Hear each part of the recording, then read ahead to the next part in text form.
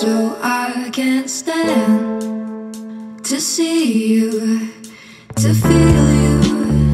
My insides are turning blue. I like the way that you walk. Sometimes I wish you never stop.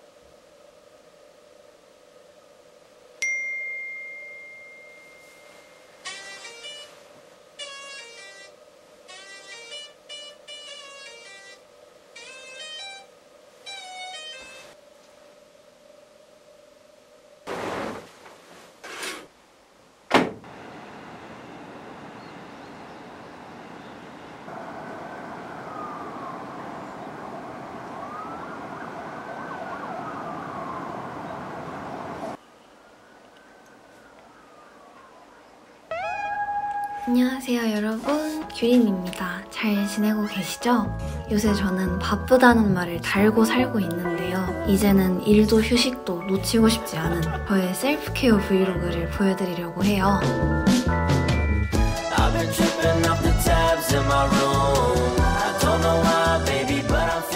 제가 요새 하루를 알차게 시작하기 위해서 배우고 있는 게 요가거든요. 원래는 아침마다 요가원에 가서 수련을 하는데 오늘은 집에서 하려고요.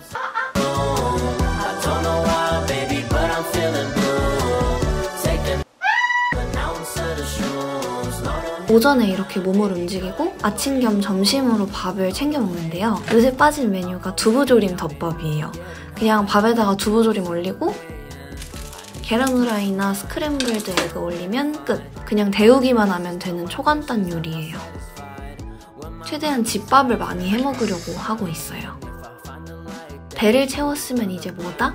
일을 해야죠. 편집 마무리 단계라서 그렇게까지 오래 걸리진 않거든요. 오늘 나가기 전에 후다닥 끝내놔야지 마음이 편할 것 같아요. 요새 빠진 노래를 들으면서 편집을 하고 있습니다.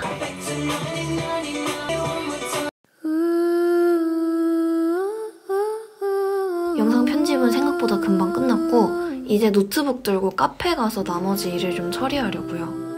나가기 전에 여름에 빼먹으면 절대 안 되는 선스틱, 체이싱래빗의 선스틱 제품 사용해줄 거예요.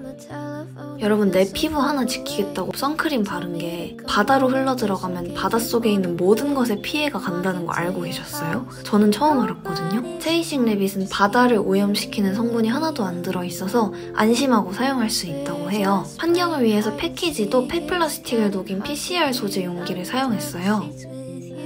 끈적끈적하지 않게 발리고 이렇게 약간 프라이머 제형이라서 뽀송한 마무리감이에요. 인증받은 비건 무기자차라서 자극 없이 사용할 수 있답니다. 그리고 하나 더! 체이싱래빗은 쓰레기를 최소화하기 위해서 박스가 아니라 친환경 봉투로 택배가 와요. 혹시 분실이나 손상이 되면 브랜드에서 100% 보상해준다고 합니다.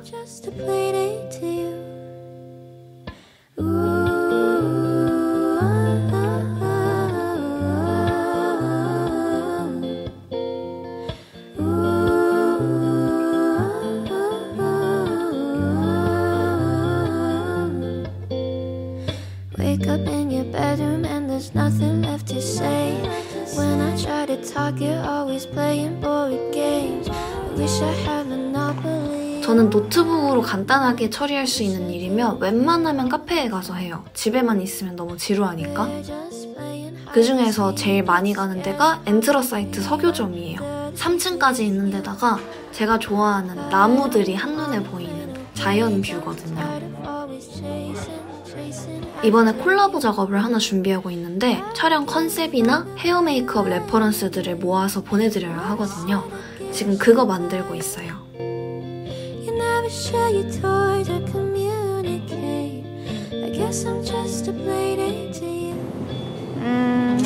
이것만 사면 적어 보이는데? 1인분 그래, 이거 살까? 그래, 뭘 대단하게, 그치? 요 조합만 딱 먹기에 먹고 동생이 저녁 때 두부 유부초밥을 해먹자는 아주 기특한 아이디어를 내서 장 봐온 걸로 후다닥 해먹으려고요. 그냥 유부초밥 키트 사서 밥 대신에 두부 으깬 거 넣으면 끝이에요. 여름이라서 이렇게 그냥 불 안 써도 되는 간단한 요리가 땡기더라고요.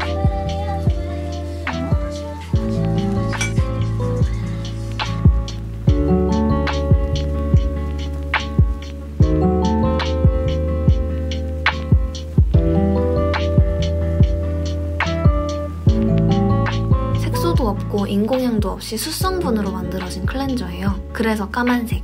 저는 겨울에는 피부가 진짜 깨끗한데 더워지면 바로 코가 지저분해지거든요. 숯가루의 흡착력 덕분에 블랙헤드 케어에도 도움이 되는 제품이라서 요새 열심히 써주고 있어요.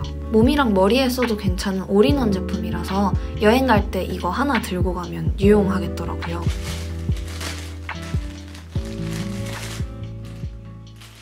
그리고 요즘에 제가 반신욕에 재미를 붙이고 있어요. 너무 마음에 드는 베스밤을 발견해서 보여드리고 싶었거든요.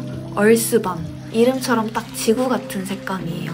다 녹으면은 청록색 바다 같은 색깔이 되거든요. 저는 향에 되게 민감한 편이에요. 특히나 이렇게 몸에 직접적으로 닿는 거는 더더욱 신중하게 골라야 하는데 이건 식물성 오일 성분 덕분에 은은하게 달콤한 버터 향이 나요.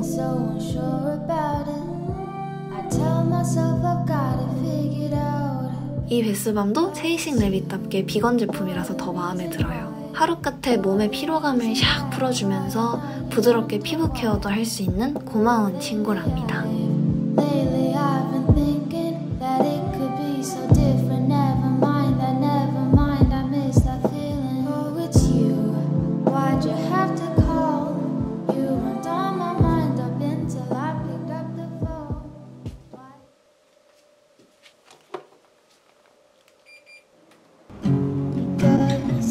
노곤노곤한 상태로 에어컨을 딱 켜고 폰지를 합니다. 원래는 자기 전에 미드도 보고 일기도 쓰고 이것저것 하는 걸 더 좋아했는데 요새는 그냥 아무 생각 없이 인스타랑 유튜브 보는 게 더 재밌어요.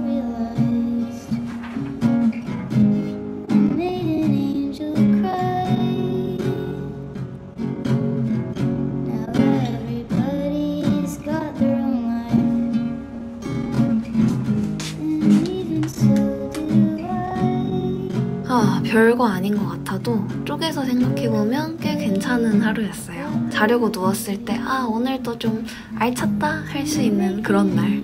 여러분도 나 스스로한테 채찍보다는 당근을 더 많이 준 하루들이 많아지시길 바래요. 그럼 저희는 다음 영상에서 또 만납시다.